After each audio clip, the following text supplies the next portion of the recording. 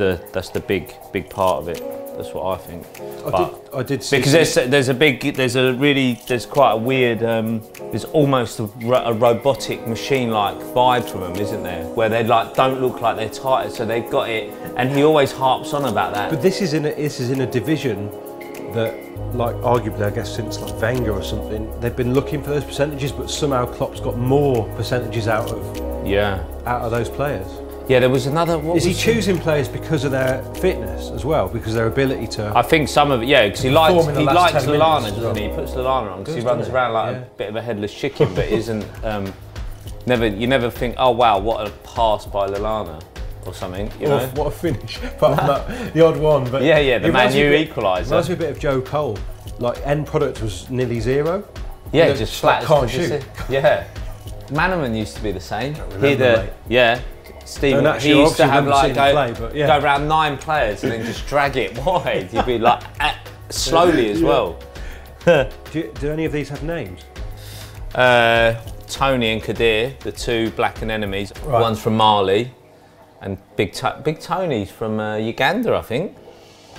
So yeah. Are the only 2 named fish? Yeah, I think so. Sherbet. Emma called that one Sherbet, and that's it really. You got. And do you actually look at it now that it's up? Not enough.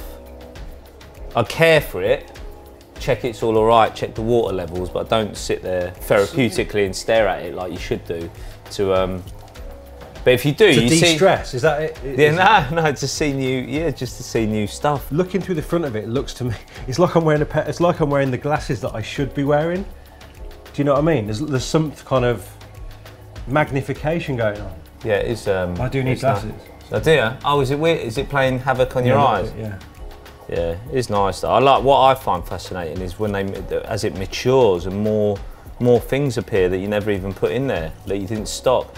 One night I came down and there was just about 200 baby snails all along the glass. Never ever seen them again since. But they were immediately. No.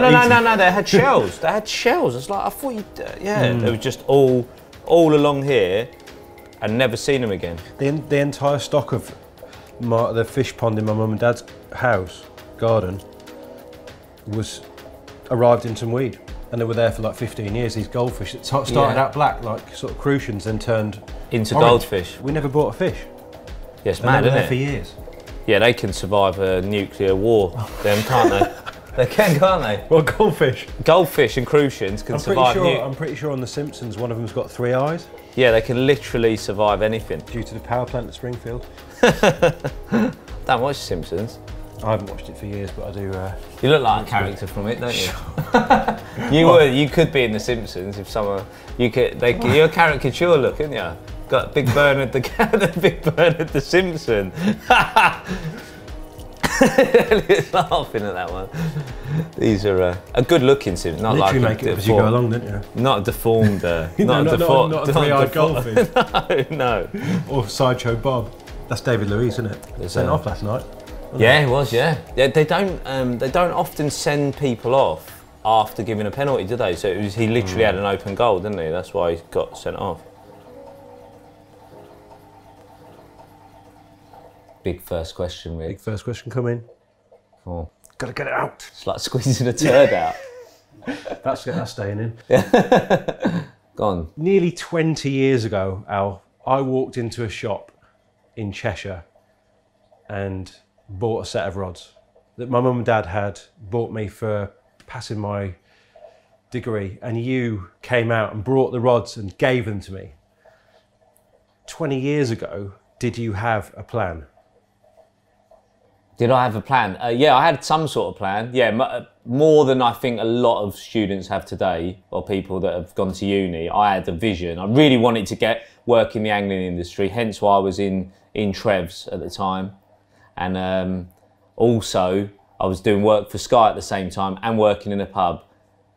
And then I carried on working at Trevs when I started my first job in a marketing company because I loved it that much, the connection with the fishing industry. So, yeah, I think when you lay it all on the table over the years, from even as a young kid, you realise that intensity for fishing was more than anything else in your life. I think my dad and mum and dad see it now. They're like, if you get a child that shows that much enthusiasm for something, you should really nurture it and let them chase their dreams, because in today's society, I think kids are, you know, encouraged to do certain things maybe but following the arts and the maybe more theatrical media jobs aren't always obvious routes for people, but that passion counts for a lot.